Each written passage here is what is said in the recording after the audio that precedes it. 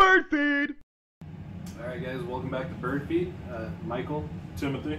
doing a little sports discussion right now. Have a little debate for the NBA MVP, regular season MVP, I should say. Yeah. As of right now, I think we both have our choices. The top three that was nominated is going to be Russell Westbrook, James Harden, and Kawhi Leonard. Fourth, I would assume, would have been LeBron James, so we'll probably get into that a little bit. So Isaiah he's probably going to end up being like voted fifth, I'm guessing. Most likely. Somewhere in there. So what do you think of the top three? Top three, it's almost hard not to have LeBron James in it, but just in the seasons that those three guys had, it's kind of hard not to have them as your top three. Or put it, I will say for sure, out of two, James Harden and Russell Westbrook, you cannot not have them in it. Yeah. Almost would seem like you don't. If you wanted to add a third, you could, but just not necessarily Because he's not going to win it. Yeah, I just don't see the third between those two. Yeah, absolutely. You could also still make a dispute for Kawhi Leonard because he did have an all-time great season for himself, and he's an all-around player. And the thing is, right now on sports shows, is he's the best all-around player in the league. Is he the best jump shooter? No. Is he the best defender? Yes. But that's where the whole MVP discussion gets weird, because I don't think MVP really represents most valuable player. Like, it's always like the guy who has that best season, landmark season. Yeah, like Russell Westbrook really established himself as a force this year because he was the only guy on that team, and he is the most valuable player on that team. But would you say he had a better all-around season than a LeBron James or Kawhi Leonard, who they dominated their respective conferences because of those guys?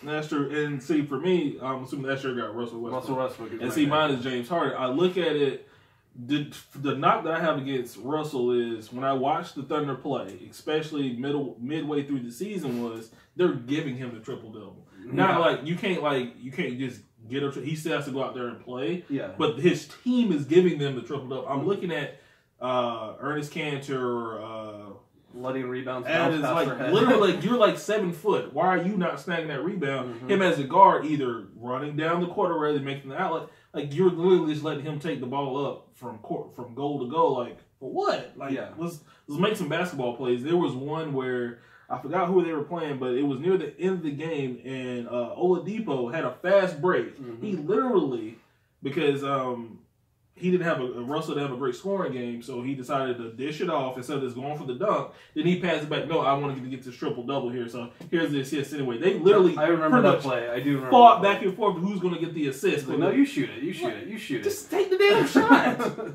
I mean, again, because it's a team that's good for him. The team wanted him to get, but it's like, but that's not in the rules of just playing basketball. Just literally just play in the flow of the game. If he gets a triple-double, he gets a triple-double, not force it. They were forcing him to get triple-doubles halfway through the season. Now, they did win almost 90% of those games. They did. But he also, to get to that point, he had to kind of establish himself as that triple-double machine before we start having the issue of, like, are they letting him get these triple-doubles? Are they forcing this?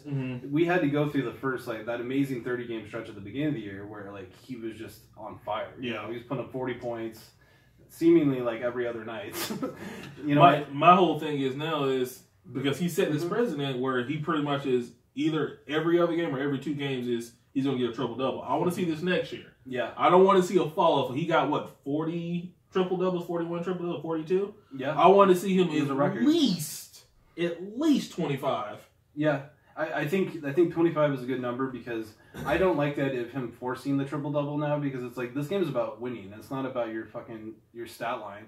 Obviously, I don't think they're going to add a big dimension to that team going forward where he's not going to be relied upon. But the triple-double is not the important thing. The important thing is you guys need to be a force in the West, which currently they're not. Like, they need somebody. They do. And for me, is I look at my MVP is James Harden.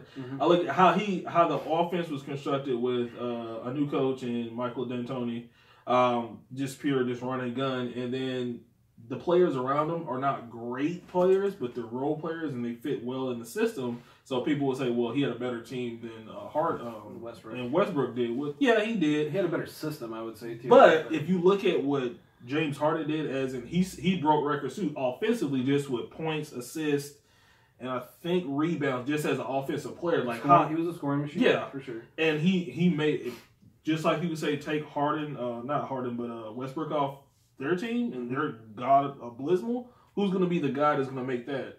Eric Gordon on the Rockets? Probably not. Yeah, they're 15 wins less at least. Yeah, and that's probably one of their best seasons since probably the 90s when they won the championship. My only detraction from James Harden, the reason why I'm not picking him is because when I watch him, I don't want to say he gets cheap points, but like he is kind of that. Is it those foul points? Pretty much? Foul points, the Euro step, and yeah, a guaranteed foul every time. Yeah, and like he's athletic, and he's a very athletic guy, obviously, but he's not. It's nowhere near. I know he's not on Westbrook stuff. Westbrook or Kawhi Leonard or LeBron James. Like I don't put him on that level. Like, but for him though, he plays to those rules. Those rules literally were meant for him, and he's a smart player. Yeah, he's a very they smart literally player. are. Oh, these are Harden's rules, pretty much. He Yeah. takes advantage of it, so you can't not. I mean, it can be enough, but it's like, well, he's smart enough to get. If you're going to keep doing it, then stop fouling him, I guess, or clog up the lane where he has no other choice to do something. Then those aren't the only points he gets. He's a great pure shooter. He's a good ball handler. He's not like he doesn't get those like amazing drive through the lane points as much as I like to see him do, but. He's counting on the foul. Yeah, I just think his game is kind of it's too finesse for my taste. Okay. Like it's not aggressive enough, especially on the defensive end. Like I hate watching him play defense. Yeah, he's pretty bad. Oh, it's ridiculous. And when I look at, because I go Westbrook is he makes boneheaded plays. He does. He steals the ball, but he gets the ball stolen from him all the time. And the perfect game I think was Game 3 against the Rockets in the playoffs where they had the lead. And everybody's like, okay, where they complained that he when he went out the bench, when he went to the bench for like a couple minutes, the team sucked. They did suck. However, they still had a lead when he came back, and I think it was 5 points. True. Fact. He came back, and the rest of the team took one shot for the remaining fourth quarter. For it was like 8 minutes. They took one shot. He forced so much. And I'm like, this is your MVP. Your MVP can't trust his team. He's supposed to be you're the most valuable player, but. Let's be honest, he's not the greatest jump shooter in the world either. He's not average at best. But we always run into this though, like these guys who are scoring machines, like we always kind of go back to like the Kobe rule. It's like the guy who's like his ego is almost more important than the team. Like he'd rather just try to take the game over, even if he's having a bad game. Like he will not. He will just force it, and then like you force yourself into a loss. They probably could have at least had one win in that series, and they end up getting swept. Have you ever seen the movie Tin Cup? It's like an old Kevin Costner movie where he's a golfer. I don't think so. Well, there's a scene at the end of the movie where like it's his big return to golf or whatever, and he tees up a ball and he's trying to get the ball into this green that's sitting in the middle of a pond, and he keeps missing it, so he just keeps putting the ball down in the same spot and hitting it over and over again. And it's just like it's on national television. Everybody's like, "You look like a moron right now." Like that's how I feel every time I watch Russell Westbrook in the fourth quarter when he's just choking bad. It's like, oh my god, just stop. Yeah, stop. Like he's so talented and stuff, but it's like you gotta get your guys in the flow of the game at some point. Yeah, it's a team sport. Because that is, let's be honest, that is his Achilles heel. He's still a good player. He's an elite player, but he's not always because you can look at it and say, well, he tires himself out too because he's going 100 miles per hour the entire game. Well, he looks spent. Yeah. Who does he believe in to at least help him out? He doesn't have belief in anybody. And you look at some games last year and the year before with Durant, he still felt like I can still do this even with Durant because some people the argument was well Durant left because of Westbrook, but if you look at the conference finals where they pretty much were playing back and forth. You got the ball. I'm gonna take this shot, Michael. It's your shot next time we got the ball. But it's like if somebody's in a flow, why are you going away from that? And Durant, I believe the game, he had the flow going. And next thing you know, Westbrook just wanted for whatever reason. Maybe it wasn't intentional that he wanted, but he literally kills your momentum. I doubt we'll ever see Russell Westbrook break away from that style of play. That's the problem with him. And that's why I have an issue with the whole idea of the MVP because I'd much rather give it to a guy like Kawhi Leonard. A guy like LeBron James, a guy like Isaiah Thomas, like even Isaiah Thomas. That actually means that it was they get their team involved, and they once the flow is established. Like I can say what I want about my detractions from LeBron James. Like if his guys are flowing, he lets them play, and that's awesome. Like he's not gonna literally just take over. When him taking over is him like. My team completely sucks. Yeah, exactly. I have no other choice. Not I just want to try to get 80 points in the game. Exactly. Which to be honest with you, I could see Russell Westbrook one day literally trying to go. Not go after that record, but like most shot attempts in a game. Mm-hmm. Just totally Kobe Bryant had 60 last year, I believe. Yeah, I think, or some ridiculous number. I can literally see him going like 60, 70 shots, something like that. Yeah, and like he just won't stop. Like you're not that guy, unfortunately. You're good, you're elite, but stay within your realm. And the one, like I look at NBA and the NFL when they go like MVP, there's like a popularity into it too, but a lot of times with the NFL, they get it right when it's literally you can put that person on any team in the league, and if they put up those numbers or that season, and then you take them off it, they wouldn't be nowhere near as successful. NBA is like, sometimes you can get them that way, but it's more of, well, who had the best stats this year? Yep. Or that's all you look. You're just looking at best stats. You're not looking at was a team successful, why they were doing that. I mean, of course you can say for the Thunder they were, but to a certain extent. Yeah. They could have won a few more games without him forcing triple doubles too. And that's where I'm coming from. Like, from the way I see the way they vote for the MVP, like the way the NBA does it, I think Russell Westbrook, in my opinion, should be the clear winner just because he did something we've never seen before. Because if stats are these glory numbers, like, we've never seen someone average a triple-double. That's not happened in our lifetimes. No. I mean, even if, like you said, some of it was kind of force-fed, like, it was still impressive. And some of those games, like, if you tuned in and watched the Thunder game, like, he did some mind-blowing stuff. But then he also had these games where you're like, what the hell are you doing? Just stop. Like, knock it off. But James Harden also, he had a lot of very impressive games. And when he started raining threes and stuff, that was crazy to watch. I just think that it matters inside, well, like, what is the team aspect of it when you're putting up these numbers? Are these, like, dominant wins by the team? Or is it solely just, like, I look at his triple-doubles versus Harden's, and I look at some of James Harden's triple-doubles were like 15 points, couple get your basic 10, 11 rebounds, but then he has all these assists, so it's like he's actually playing within the offense, and everybody, they're making shots, obviously, Thunder or not. Yeah. But it's still, he's making the right plays. That's the only knock I have against Harden is he's not always making the right play for the team. Westbrook. Yeah. Keep getting the mix up. No but he's making it worse for the team by just trying to just force everything else. Like, if I'm not getting this shot, then all right, 5 seconds left. I guess he's open. I'll just jack it up. Yeah, and I think you are definitely onto something there because when James Harden is in the flow of the game and they're running that system, they're doing it flawlessly, they're executing, like they're usually winning games like 120 to like 90, like it's blowout, like offensive displays, you know. When Russell Westbrook kind of gets in his groove and he's running his game, it's all him. It's all him, and they're winning games. Usually, it's like 95 to 86 or something like that. And I mean, it almost maybe like that's the mentality of the players, where maybe he's playing with the wrong guys. Yeah, they probably are because he has no faith in his teammates, or he's just that ego driven, or he thinks he. Are they scared of him? Like, well, maybe I should take this shot, or the coach is like, no, this is like. He needs maybe some more ball dominant guys to play along with him. Like, at least even though Durant was back, they were back and forth with shots and stuff. But at least like he knows if he has the ball, he doesn't have to pass it to Westbrook. They still have 2 killers on that team. Yeah, who are not afraid to shoot the ball. Yeah, like I always forget his name, the Australian guy on that team, like Adams. Yeah.